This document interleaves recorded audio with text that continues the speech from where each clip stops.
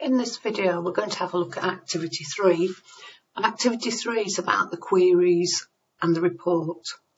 In this unit 2 paper you will be asked to do 2 queries. The first one is a fairly straightforward query, and the second one usually involves some sort of calculations and it's a little bit more complex. And then you'll need to reproduce one report. So let's have a look at the first query, query A, the easier one. And then in a second and third video I'll tackle query B and the report.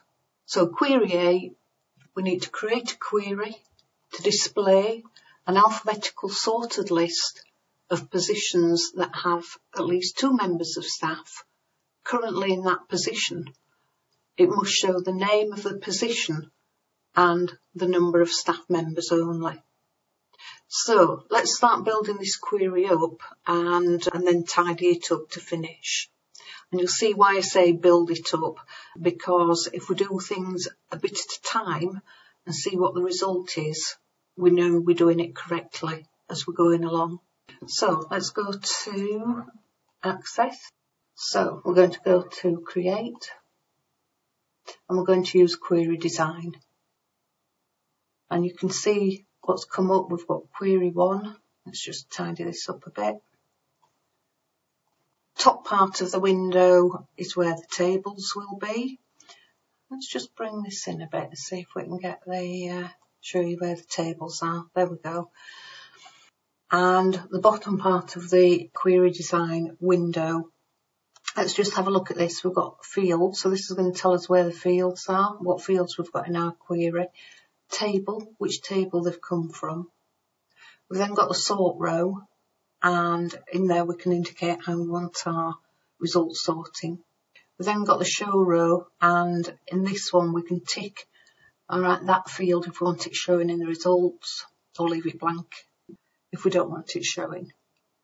And then we've got the criteria row, and it's in here we put the questions if you like, that we're going to ask of our data.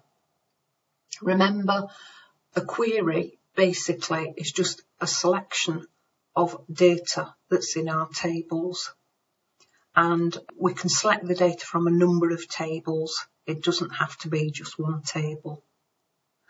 So let's just go back and think about what we've got to do on this one. We're going to create an alphabetical sorted list of positions. So we know we need TBL position in the query because that's got the positions in. And we need a sorted list of those positions that have at least 2 members of staff currently in that position. So we need to be able to count the number of staff in each position. So if we put TBL staff position in, that gives us all the staff for all positions that they've held.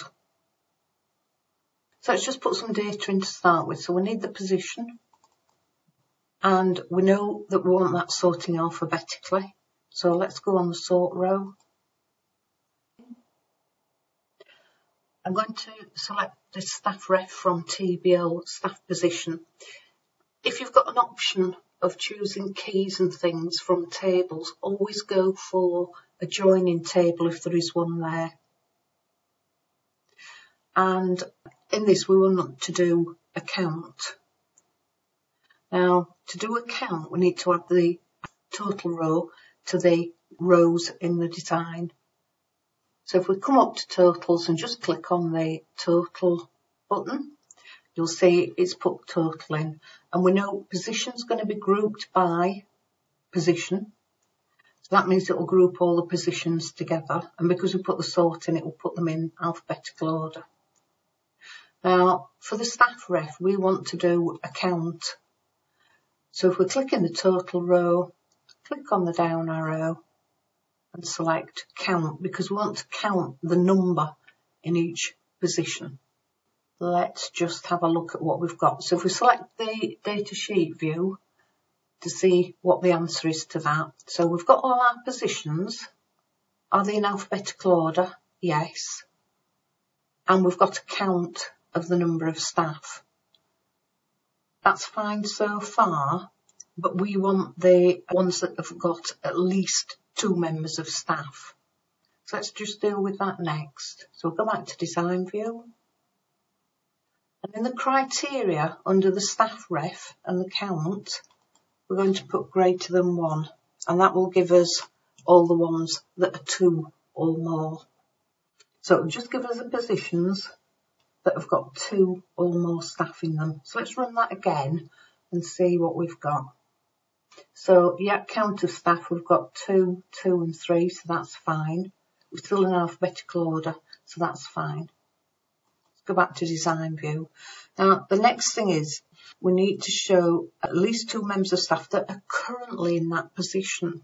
To indicate to us who's in that position, we've got a position end date.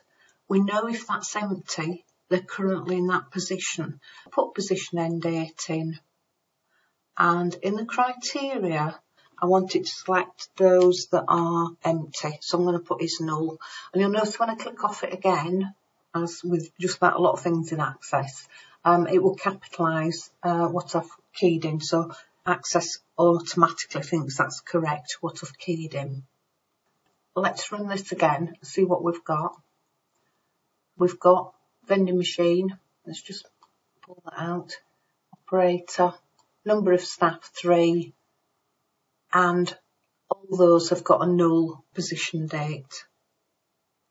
Now, let's go back to design view. The task said it must show the name of the position and the number of staff members only. So we don't want to show this position end date. So I'm going to take that off, being shown from the result. Okay, let's run it again, overview it, see what we've got. We've just got vending machine operator with 3 staff. And they must be current staff. Let's just go back to design view and just check again what we've got. We need it to create a query to display an alphabetical sorted list of positions.